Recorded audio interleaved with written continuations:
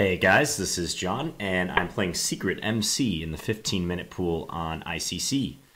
And Secret MC opens with D4. Let's play... Oh, I don't know what I want to play. I'm going to play D5 in this one. And let's play a Slav family of openings. Bishop F4. What is Bishop F4? I'm not aware of that move. I think I can take on C4 against this.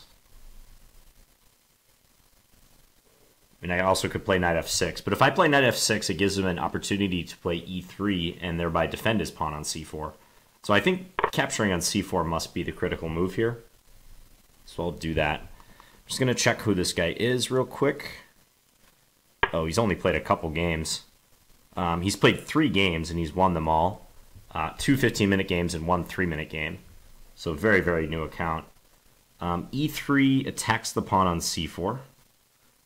What do I want to do? I mean, B5 would be the normal move here, which I'm probably leaning towards. B5 if he undermines with A4, bishop B7, let's say. There's no obvious drawback to that. Yeah, let's go B5.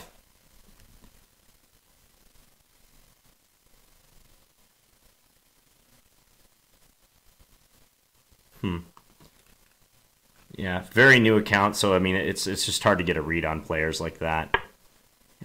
Okay, he played a 2000. He beat a 2000 in the standard pool, or in the 15-minute pool, that is.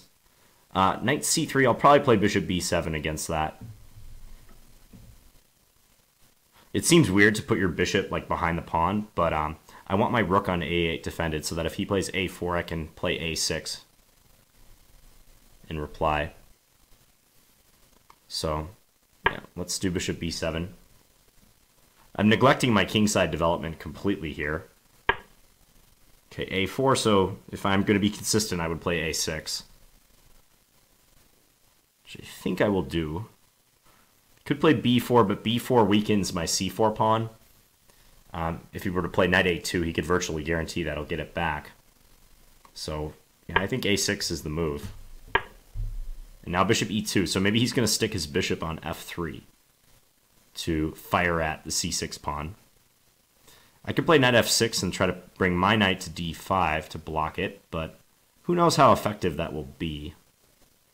I think E6 would probably make more sense in this position. E6, bishop F3, bishop B4 maybe? Or E6, bishop F3, queen B6 perhaps? I'm a little bit loose though, if that were to happen. E6, bishop F3, B4 maybe. Now that the bishop is not attacking C4, but then knight E4 probably gets compensation if that were to happen.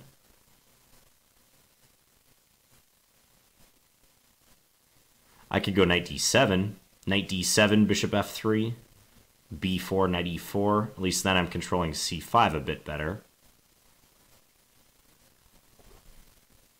It's just a very unusual line. C5, he's going to go bishop F3, so I'm not thrilled about that.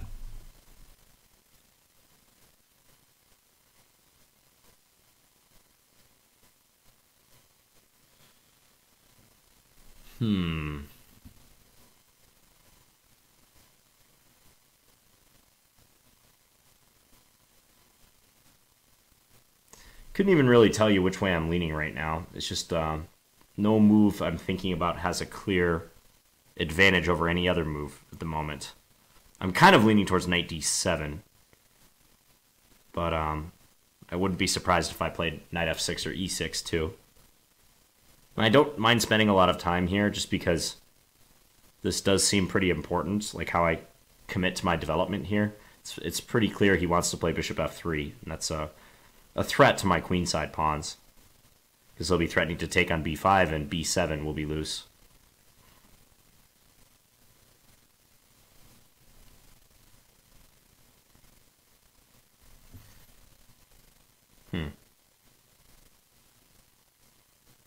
I'm going to play knight d7. Just going to go ahead and do it.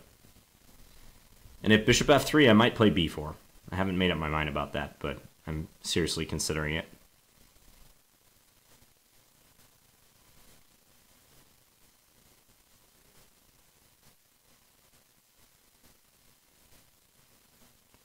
Yeah, because his threat, once again, will be, if bishop f3, his threat will be a takes b5.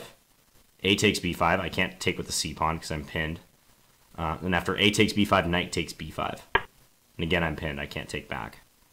Not rook takes a8 first, because if rook takes a8 first, I can take with my queen or bishop. So here, that's why I'm thinking b4 might be the way to go.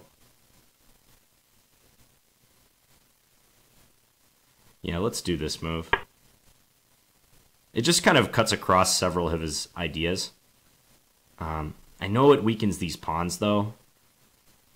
I just think it's probably the best move under the circumstances, or at least the most practical move. I'm not thrilled about like holding on to my extra pawn over here, but neglecting my development entirely in order to do so. Nor would that strategy be successful, probably. So, okay, so here I'm just thinking knight f6. And just develop, basically. Check. He took right away. Any reason to take with anything other than the knight? Probably not. But then again, he's going to likely win c4 soon. I could take with my g-pawn and then try to go e5. That might have some value. Knight takes would be, yeah, just normal. Knight takes, yes, queen c2, maybe knight d5. Let's play knight takes. Yeah, I think this knight making its way to d5 is decent.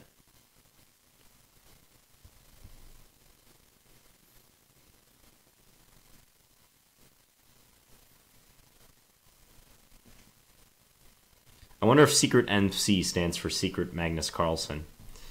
I think he has a flag from the Congo, though. Yeah. So, maybe it's secretmc, Magnus himself, adopting a Congolese flag for identity protection.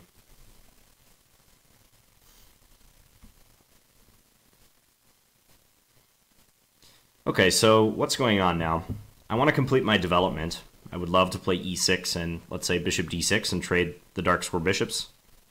But he's likely going to assault my pawns quickly here. So I wouldn't be surprised to see him go after that c4 pawn. And that's why I'm thinking I might need to play knight d5 soon.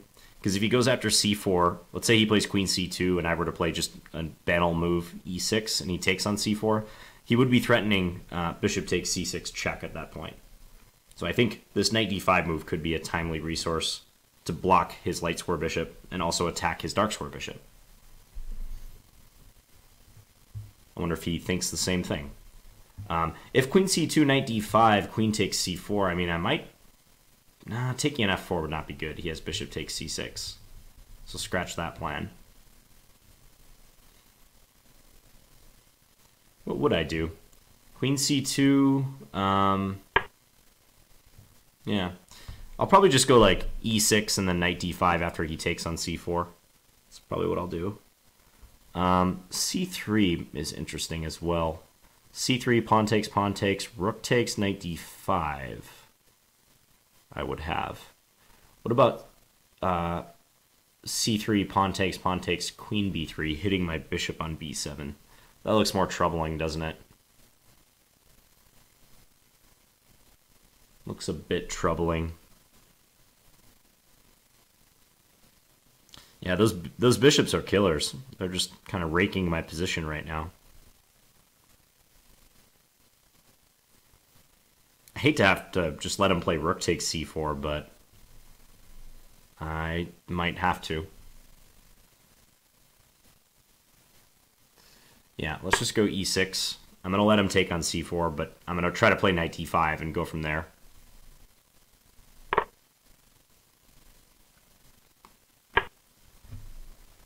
Bishop e5 is likely what... Well, I don't know.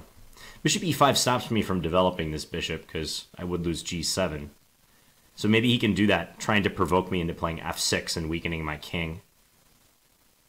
But I'm thinking of bishop e5, maybe I'll play a5 and then perhaps have bishop a6 sort of plans, but it's probably not going to bother him too much because he'll go knight e2 and castle kingside.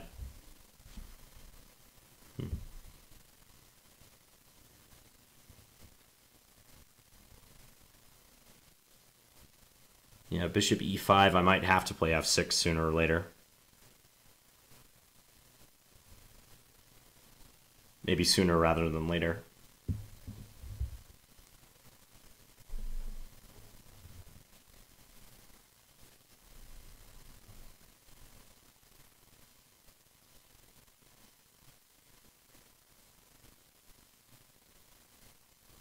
Bishop e5, f6, bishop g3, bishop d6. Is it all that bad? I'm actually not even certain I should be trading the dark square bishops, because technically this bishop's still a bad bishop. And if I trade the dark square bishops, then automatically my c5 square is weakened. If he can direct his knight there in the middle game, that will be a nice plan for him. Like, let's say knight e2 to c1 to d3 and then to c5. So it's possible I should just try to keep my dark square bishop back in hopes of maybe achieving the c5 pawn break with the support of the bishop. So let's say he were to play bishop e5, f6, bishop g3. Maybe I just play bishop e7 there. I hope my pawn on e6 doesn't become too weak. But continuing that line, maybe he'll go knight e2, we both castle, and then I can play like a5 or maybe rook c8 and try to get c5 in. So he does play the expected move. Yeah, I don't really have a good way to defend this g-pawn. I'm not going to play queen g5 or something. And I can't develop because he takes on g7, so I think I kind of have to do this. And he does go back, and I think I should retain the dark square bishops. I shouldn't insist on a trade immediately. Yeah. He can play e4, but that blocks his light square bishop, and I'll go knight b6 against that. So I think I have good chances to complete my development, at least, without major issue.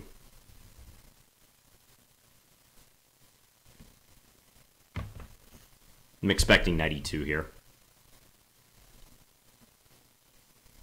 Catching up a little bit on the clock. I have a feeling this one is going to be coming down to the wire. Just a hunch.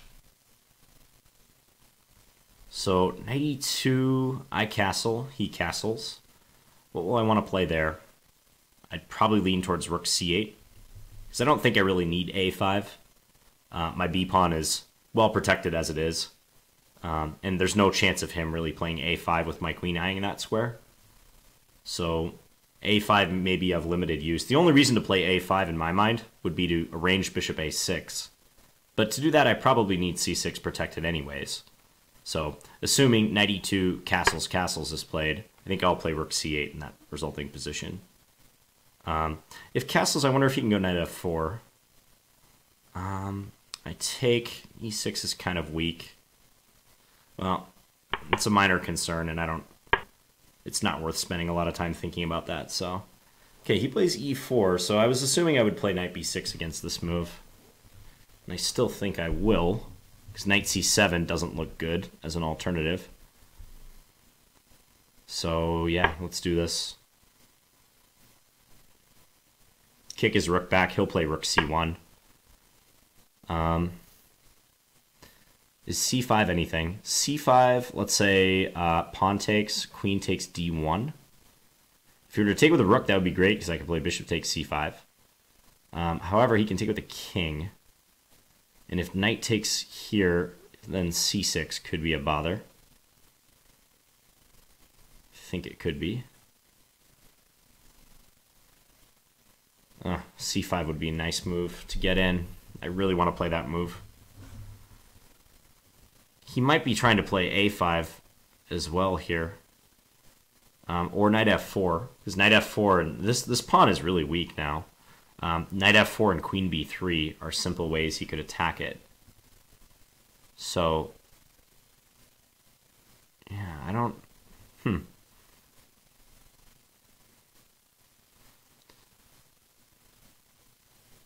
It might be time to make a move like c5. I'm not sure how wise it is. That line's critical. Like c5, pawn takes c5, queen takes d1 check, king takes, knight takes a4, c6. Let's say I were to play bishop c8 then. I mean, that pawn is super strong. But I could see myself getting some counterplay there. I really could. I'm going to do it. Yeah, I'm just not thrilled about my position if I can't break with c5 like immediately here or on the next move. And even the next move was probably pushing it. So we'll just break right now and see what happens. So crucial line, pawn takes c5, queen takes d1 check, king takes d1, knight takes a4, c6.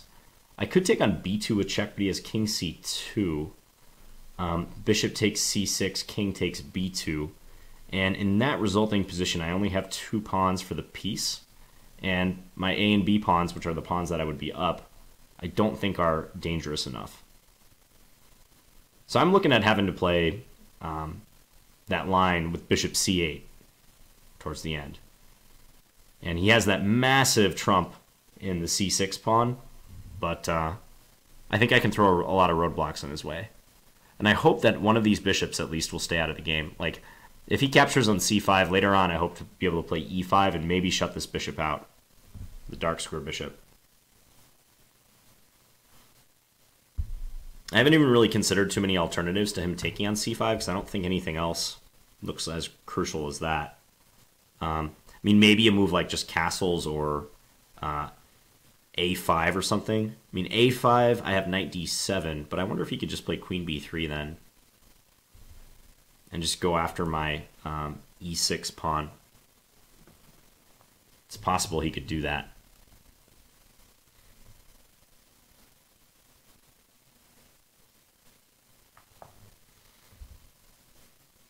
That might be a good line.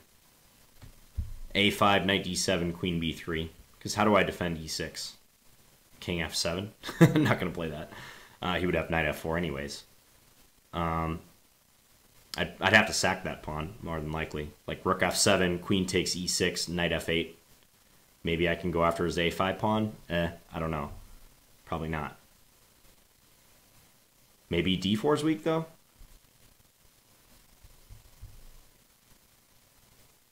If he were to play queen b3 immediately, I have c4.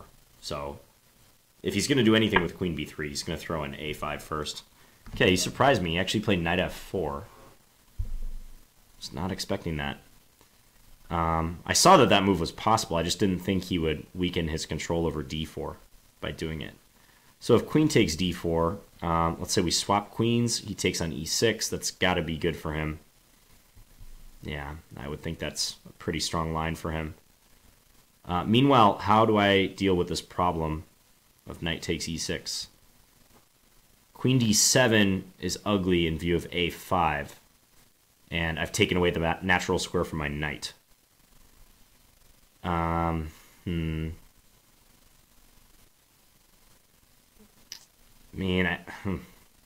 I might have to take on d4 and like sack something, or just let his knight come in, basically. Because how else to play the position? How else do we do it? Oh, his rook can come down to c7, though. Oh, no, that's bad. That's very bad.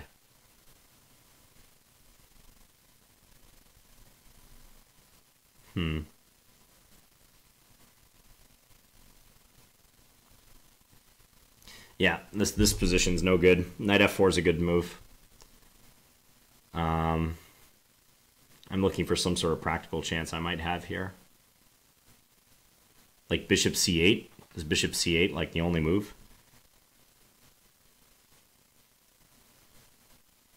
Ugh, ugly, ugly. Bishop c8, he has a5. That's also bad.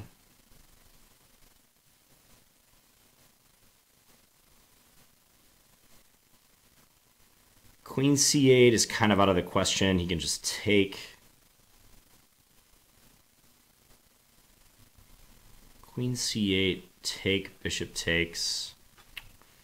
It's not yet losing, but it's on its way. Also queen c8, a5. This a5 move is like really bothering me in so many lines.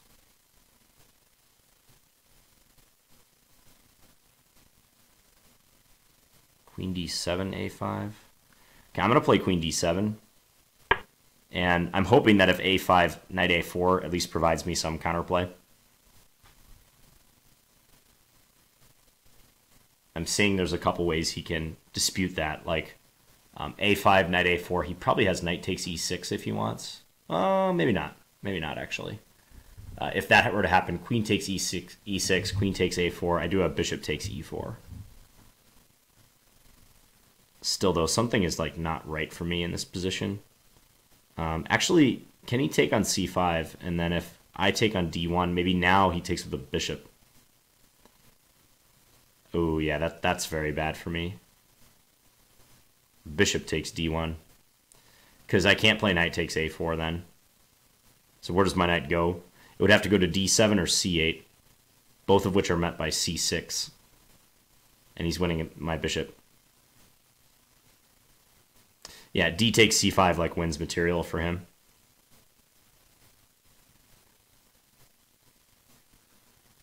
Yeah, that won't be good if he plays that.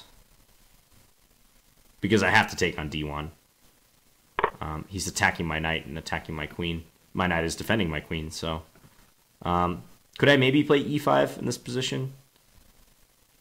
I mean, that would just be a pure counterattack on his knight. If e5, knight d5, I think I can pretty much resign. Yeah, it's not possible to escape that. Okay, so I'll take d1. Bishop takes is very good, though. That's the problem. Yeah, and he played it instantly. What about rook f c8 here? Is that okay? I am pinning his rook on c1. Okay, maybe I'm still breathing. I probably want to use the f rook too, huh? We can take on e6.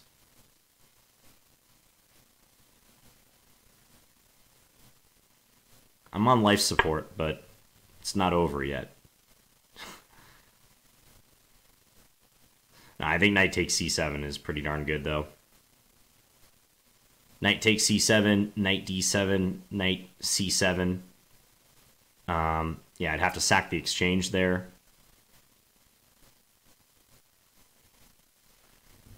All right, I'm just going to be playing for the clock, basically, at this point. Trying to mix it up. Objectively, my position is losing, so I have to start looking towards the time to try to claw back in the game in this one.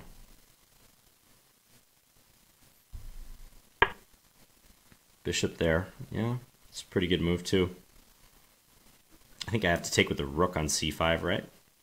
Oh, but he's going to take with his rook, bishop takes, and then bishop takes e6, threatening all sorts of discoveries. Yeah, this is pretty much over. He is still pinned here, but does that help me much? Probably not. Okay, just go king h8. Got to do something. If bishop takes e6, I can take with a rook on e5. However, knight takes e5 is strong. Or knight takes e6, I think, is good here. It's very strong. Bishop takes e4, knight c7. I'm looking at that line again. That would just likely be losing for me. King e2, huh?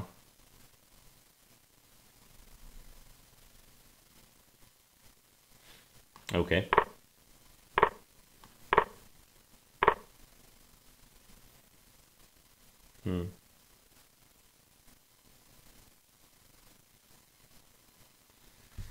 Yeah, once again, I am most certainly losing in this position. Down a pawn. Bad minor pieces. I am threatening e4. I think f3 would just be a good move for him, though. Hold everything. Maybe if f3 I can play a5 and try to get my bishop to a6. Again, there's some life, there's some hope, but it's the light is burning out rapidly. He doesn't exactly seem slow either. Like he's playing some rapid fire moves in here as well.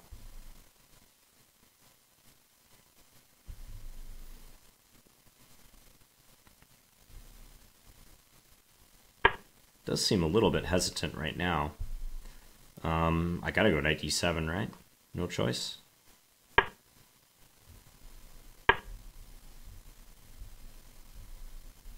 Threats everywhere. Knight c5. Okay. Pre-move that. I think just him playing f3 somewhere is highly unpleasant for me. Like right now. Decides not to do it. Yeah, I gotta take.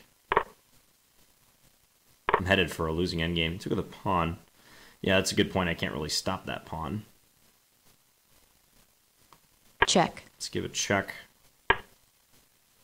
See where this takes us. Yeah, this is over. I feel like I've said that a bunch of times.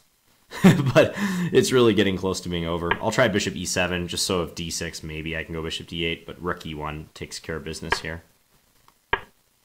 Along with some other stuff, too.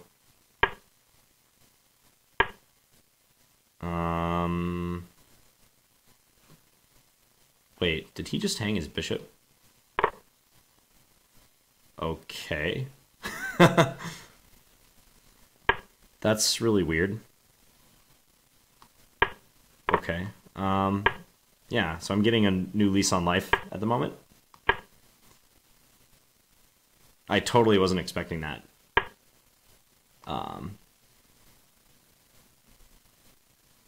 What do I do here? I gotta go here now, huh? Oh no. Okay, I'm losing. Yeah. Well, okay. Yeah, one of his pawns is gonna queen. He was winning though. For some reason, bishop a5, really. It's weird. Huh. Wonder if he just for some reason just totally messed up. I guess I should have played rook a8 in this position and then brought the bishop back to d8. Still though, his king is like pretty close. Anyways, okay, I'm just kind of confused by what happened at the end there. So bishop f4, don't really think it's a good move. I think I've looked at this move at some point, but it was ages ago, and I just, you know, in general, if they play a weird move on move 3 and the c4 pawn's unprotected, it stands to reason black can take on c4 and try to hold on to it. So e3, b5, knight c3, bishop b7, and then a4. I played a6, and he played bishop e2. Yeah, so I had a little struggle here trying to find the best move. Spent, what, about 2.5 minutes or so trying to decide. I'm just going to get the engine's opinion. Because this bishop's coming to f3. This is how he's going to develop his position. Doesn't like knight d7. Just prefers e6 or knight f6. And then maybe even giving the pawn back. So a line the engine gives is knight f6, bishop f3. It was saying e6 for a moment. And then a takes b5, a takes b5. Rook takes a8. Yeah, I guess rook takes a8's okay here. What about just knight takes? C takes, bishop takes, bishop b4 check. Okay. Yeah. Get him to move the king. Let's say king e2. And then trade and probably castle, I assume. Okay, so maybe there are some lines where black can give up the bishop, like on b7, in order to free himself and castle. Okay, so here, knight d7, bishop f3, b4. Yeah, this idea might not be so successful, huh? Knight gf6. Check. He instantly took. I took with a knight. You know, g takes f6 did cross my mind for a second, like trying to prepare e5. In hindsight, this might be a better chance. But nonetheless, it appears he's going to win back his pawn with a pretty coherent position. So yeah, I think knight d7 was a clear mistake for me. I don't like that move at all. The engine thinks maybe I can cower with queen c8 and try to defend all my weaknesses, but yeah, if I could do it over again, I would not play knight d7. Check. Okay, so knight takes f6. He played rook c1, e6. He took on c4. I played knight d5. He went bishop e5. Yeah, so bishop e5 makes it hard for me to develop my position. And then f6.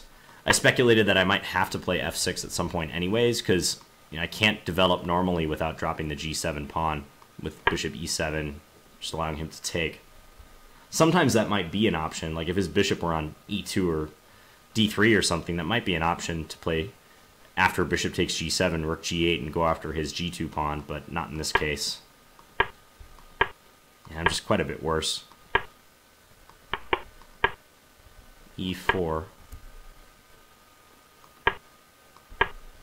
Knight b6, rook c1.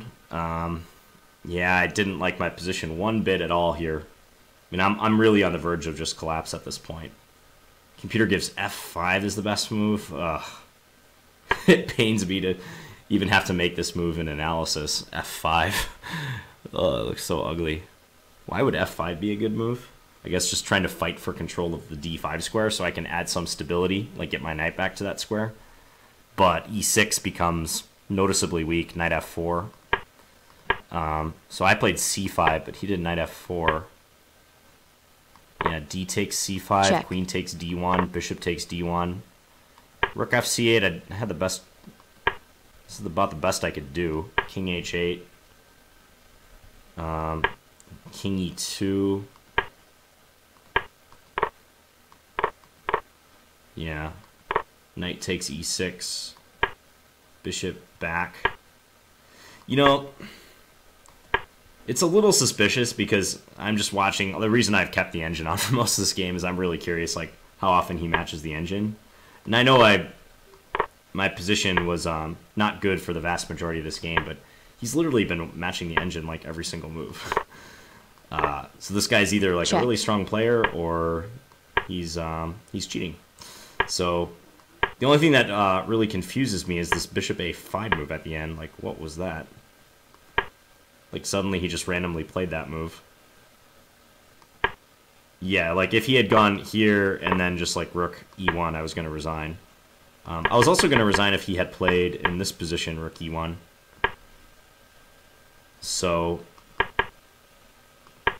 what was that about? Bishop a5. I mean, he's played, like, flawless the entire game, and then suddenly just hangs a bishop. Here, let's see if he played the correct moves after this. Maybe here the moves themselves are not that hard to find. But yep, he's back to playing the perfect moves, and now I'm losing. Yeah, it took too long to try to get my king over here. I guess I had to play in this position. Well, I thought rook a8. Oh, but he can even play rook e6, okay, and come to e8. Ouch. That's really funny that he can hang a whole bishop here, and I'm not even better. And Black's only has to deal with the d-pawn, but that d-pawn is so strong and my king is so far away. Yeah, I don't know. I run into this sometimes with videos, and fortunately I haven't had to, like, deal with this too much, but, like, there's a good chance this guy's cheating, and the account is brand new, too. Like, I'll show you guys his history again. Whoops, that's my history. It's brand new, and he's won all 4 of his games, and there was a high degree of engine matching in that game. I'm using like a weaker version of Stockfish right here, but like, is there a move that he didn't match the engine on? Bishop e5,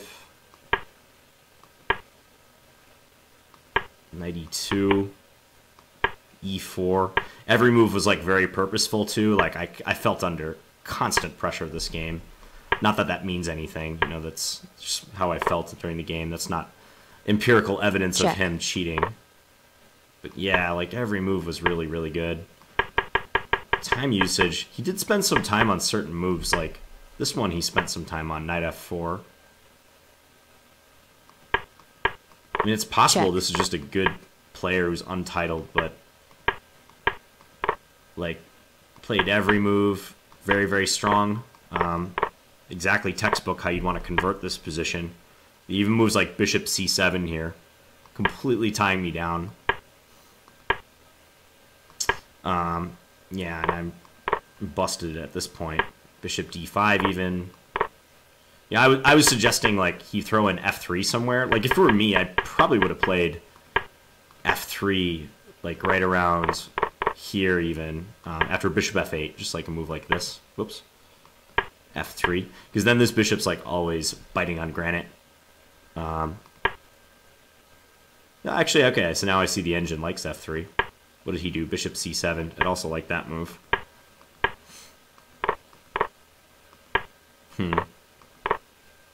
Very Check. tough to say. I mean, I am not going to accuse him of cheating based on one game, but, you know, it looks suspicious. What can you say? And I don't want it to sound like sour grapes, but when you look at chess like all day, every day, and you see how people play and relative strengths of players, like this, it just seems a little suspicious. And the one bishop a5 move was like really random. You can see he made that move like instantly too, just bishop a5. I don't get it. So, other than that, every move was a winner. So, okay, well, if you have any questions about this game or feedback especially, you know, I suspect this one might garner some good feedback about people who are knowledgeable as it pertains to computer chess or people matching moves or whatnot. It's an interesting question. So, well, just for fun, before I wrap up this video, let's check his other... I keep doing my history.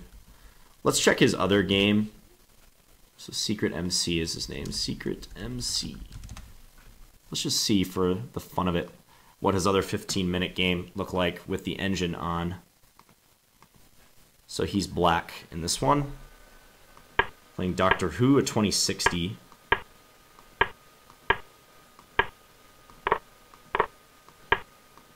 This is a theoretical line. And, you know, it's very possible that it might become apparent that he's not cheating once he's played more games, but... Okay, not a whole lot has happened so far. This is a pretty boring line.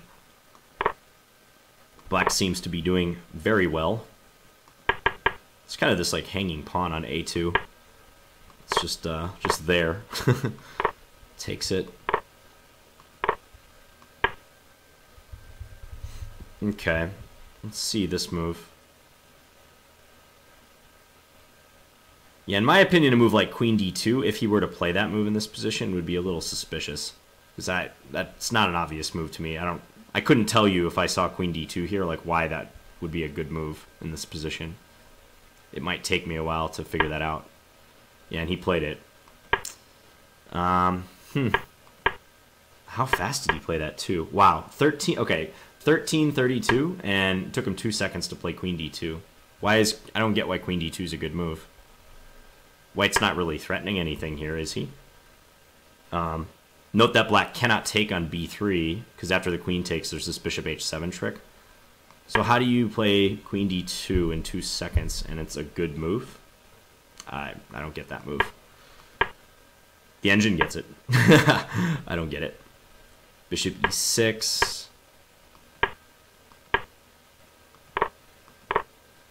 Rook c3, yeah, it's just engine match. This one, rook e8, yeah. Check. It's move after move after move. Very quick. He's used less than 3 minutes. 2 minutes and 15 seconds to get to move 31, and he's got this massive advantage. This guy's used a healthy amount of time, 2/3 of his time. Yeah.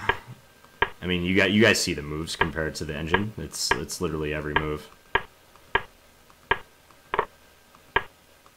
Yeah, now it's over. Resigned. Okay, let's just check. This game probably not going to reveal much. Looks like, okay, black hung their queen. These are blitz games, so it's not going to be as revealing. Just real quick though.